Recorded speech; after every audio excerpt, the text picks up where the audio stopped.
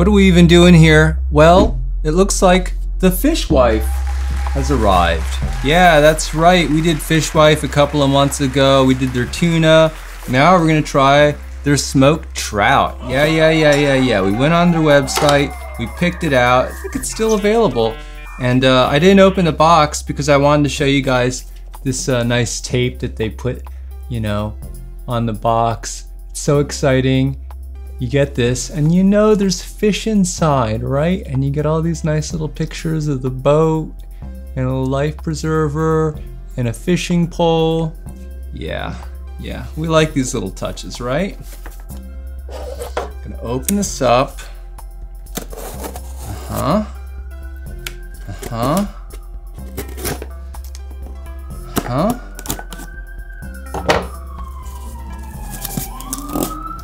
Somebody's having an emergency in the neighborhood.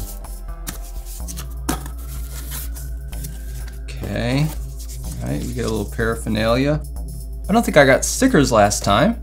Yeah, that's cool. Let's get the stickers out of the way. And then inside we got 3 boxes of this stuff. This other box can go away. Look at this. Okay, 3 of these. Okay.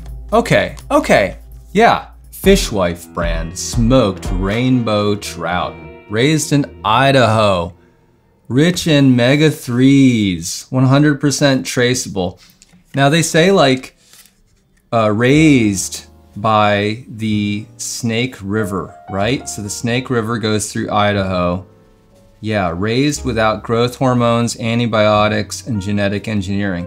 But does that mean that they're like raised in a farm or something? Or do they catch them out of the Snake River? I don't know, man. I mean, I don't have any strong feelings about eating farm-raised fish because I don't, you know? I don't want to eat enough of like any kind of one fish except for like Bella sardines to where like I would be really concerned about the implications health-wise of like eating too much of it. Come on, you want to live forever? But whatever, you know? Nice green box, just like the tuna had a nice box. So excited. Let's go. Inside, plain can. Let's remove this.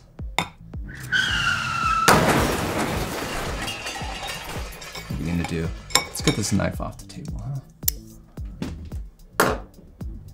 All right.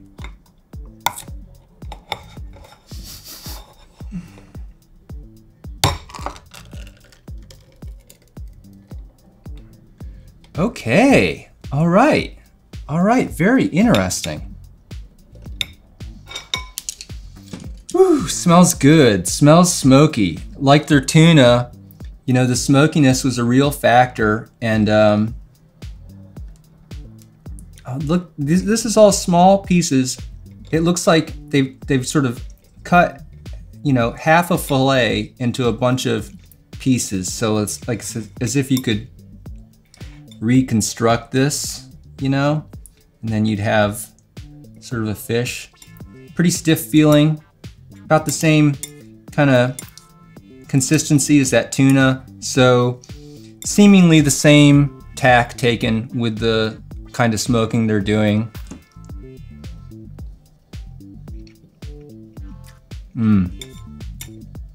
I think I like this better than the tuna.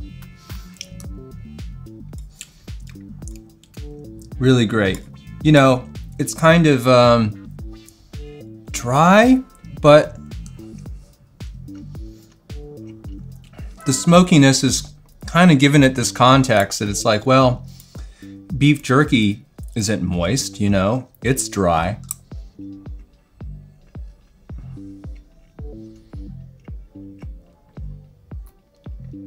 And this isn't fish jerky, but I don't know, it's kind of its own thing. It's different from some of the other trouts that I've had, you know, the canned trouts, where they're pretty soft and there's some flakeability. This is not flaking. This is really like, hey, look, we really smoked it.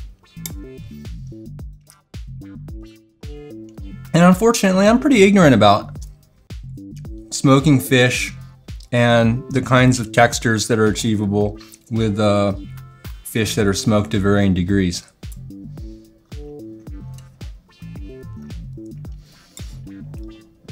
This is a bigger fish than say like a, you know, a bristling sardine.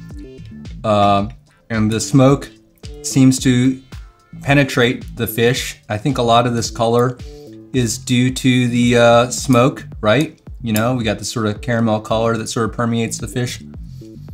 Gosh, these are like little pieces of candy. It's a really sweet taste we got here.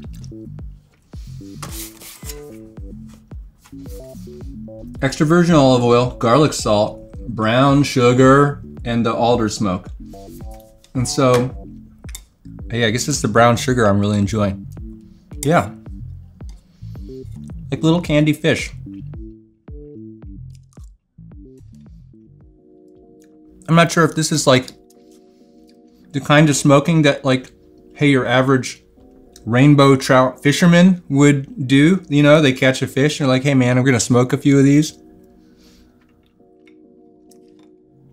Or if this is kind of an unusual process, you know?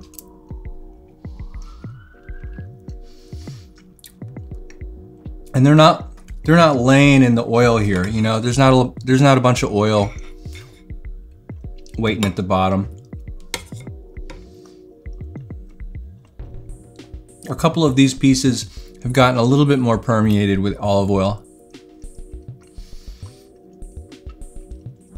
But for the most part, it's not an olive oil show.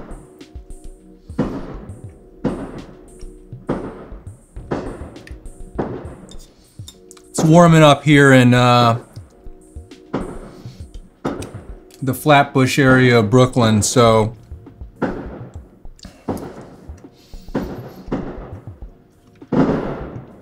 basically it's gonna sound like a war zone from about 5 p.m. to 11 p.m. for the next 6 months. And I, for one, love it.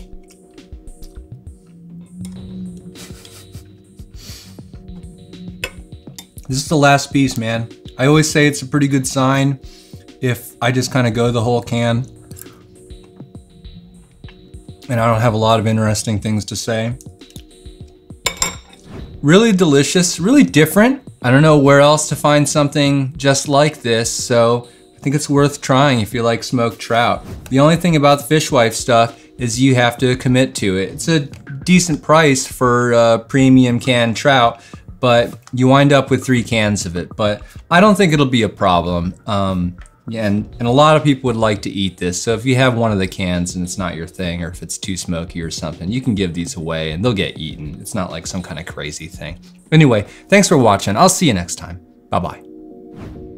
Yo, look at all this fish I gotta eat. First of all, I owe you guys the exciting finale of the Trader Joe's series. We're gonna eat some lobsters, French stuff, anchovies, and whoa, Patagonia Provisions sent me a whole box of who knows what, so we're gonna have to get into that. Bye.